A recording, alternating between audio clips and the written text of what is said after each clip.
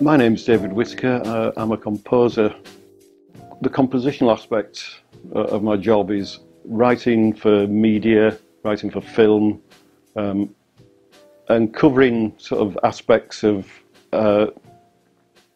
film that actually needs some audio there as well. So just placing music within the framework of media, really.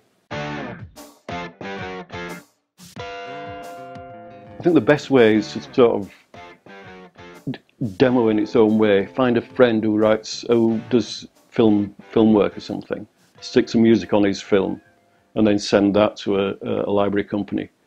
Then they'll actually see how the music sort of works within film as well.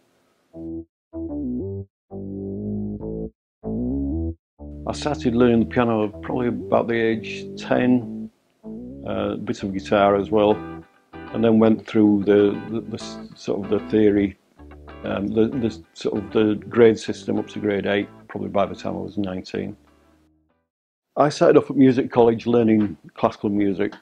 Classical music was always my sort of forte. That's what I wanted to be involved in. And then when I got to about 20 years old, I found that there was no money involved in that area of composition. The only area of composition where there was money was television, and so I looked at working within television. Luckily, my best friend had just got a job in the music department of ITV, so one day he said, a job has come up, do you fancy having a go?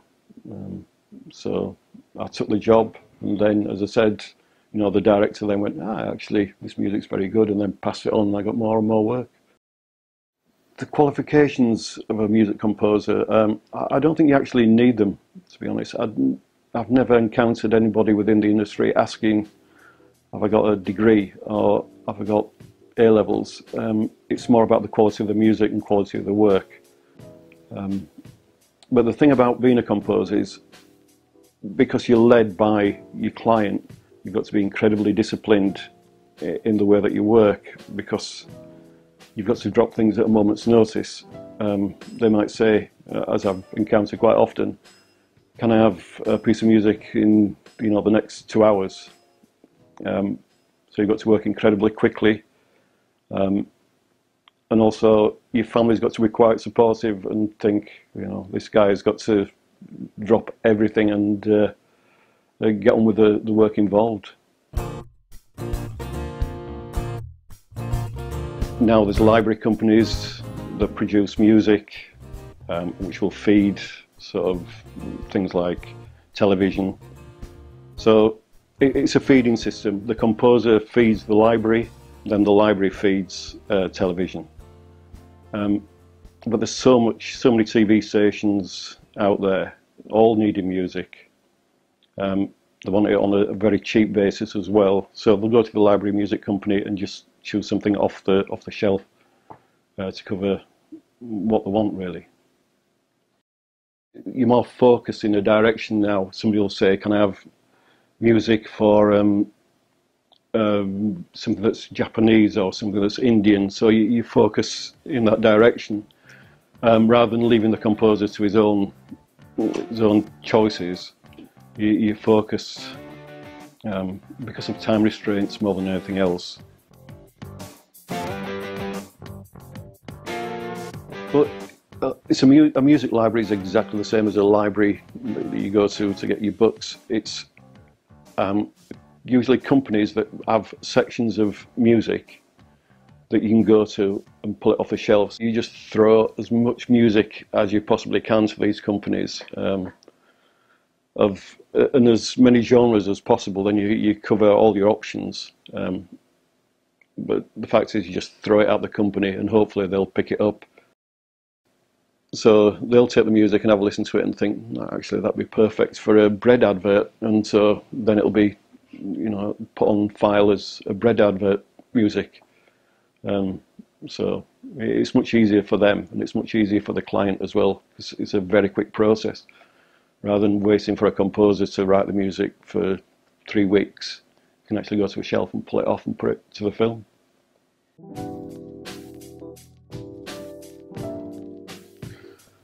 The financial sort of system within the libraries, what happens is you supply the music to the library, they'll pay a small amount for usage, probably 5%, 10%, and the rest they'll take themselves. But the fact is, hopefully, you know, if your music is used on a global level, 5% is, you know, is quite good in its own way. You'd rather have 5% than no percent. So that's what happens. To make a sustainable living out of music, you've got to try as many genres as possible and write in as many genres as possible. Try a bit of grime, try R&B, try classical, drum and bass, everything, because hopefully, you know, some of this might be used.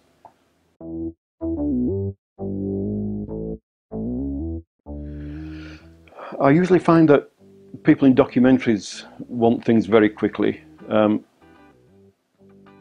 because they need to piece things together in such a way that they'll need music, a very fast turnover. They've found out that there's something missing within the documentary, and they want the music now so they can lay it in. The TV industry generally needs things at a very fast rate, because the fact is, music is always the last thing to be put on. Everything's done, everything's more or less completed, and then you lay the music to the finished product generally. In the olden days, they give you clips. Or when I say olden days, you know, 20 years ago, they give you clips, and then you put the music to the clip.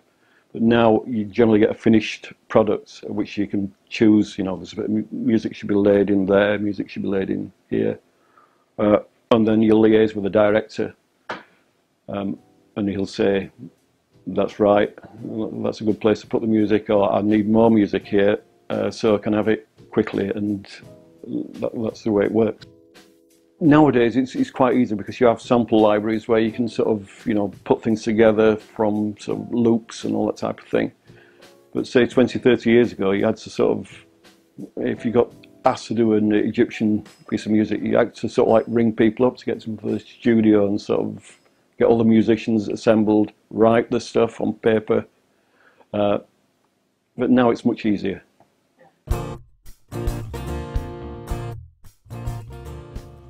The perks of the composer are really that you've got your own time. Time's my own. I'm not sort of like restricted to going in at 9 o'clock or, you know, 9 or 5. We can start at 10 o'clock.